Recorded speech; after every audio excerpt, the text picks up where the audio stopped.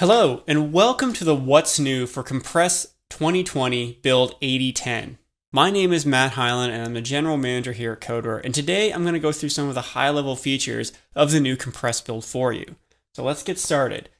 So what you see in front of you is a very, very tall tower. It's a very highly expensive piece of equipment that is going to require a lot of engineering hours on it, and multiple departments are going to be involved. There's going to be mechanical, there's going to be civil, there's going to be structural.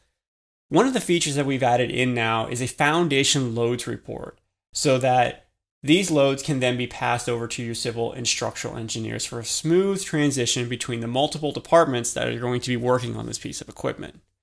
So I'm going to go ahead and switch to the report. I've already gone ahead and run it, and here's our report. And what you'll see now is there will be a foundation load summary available here for you. And what's going to happen is the foundation load summary breaks down the loads for multiple conditions. So you're going to see wind, seismic, vortex shedding for the various operating conditions, which could be weight, wind, operating corroded, operating new, external pressure corroded, things like that. And they're all listed here under the vessel condition as well. Then Compress is going to list out the base shear, the base moment, and the vertical force.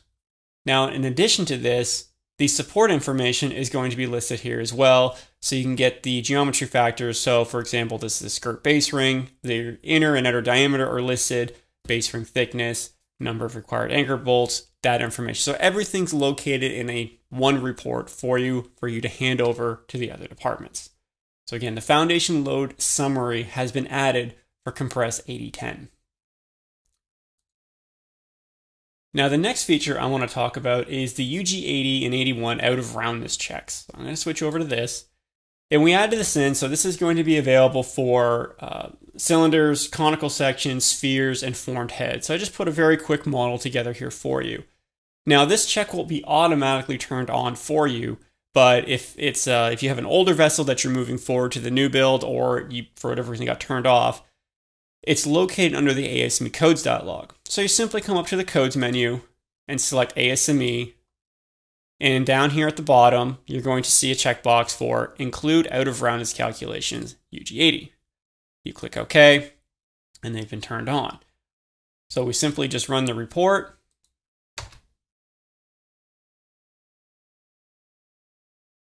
And then we'll go through a cylinder report, but they're all going to be a similar style. You select we'll actually select the out-of-roundness summary report first to show you here's all of the components, the max deviations, chord length, and equivalent lengths.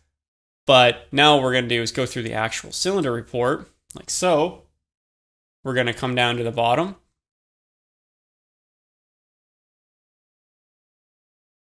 And at the bottom of the report, you're going to see an ASME Section 8 Division 1 UG-80 out-of-roundness report here for you.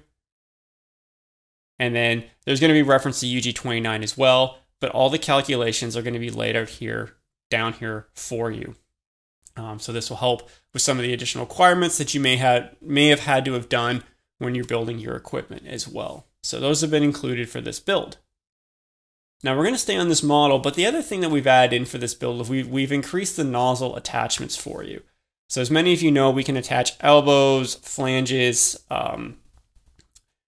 components like that, the B16.9 components to the end of the nozzle.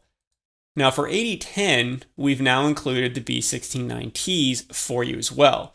So again, you've got pipes, elbows, reducers, pipe caps, flanges, and now Tees. And you can simply just select it onto the end there. Now you can go through the component menu, or you can go through the quick add dialog over here and just simply attach it onto the end of the nozzle. So that's been included there for you. So again, to recap, we've added the foundation load summary for you to help you work between the different departments. The UG-80 out-of-roundness check has been added, as well as the B16.9 Tees have been added as a nozzle attachment. Now, if you want to see a full listing of all of the maintenance fixes we've included, as well as all the other features, simply come up here to the help menu and select View History. And you can go to our history document where we detail out everything that we've added into this build as well.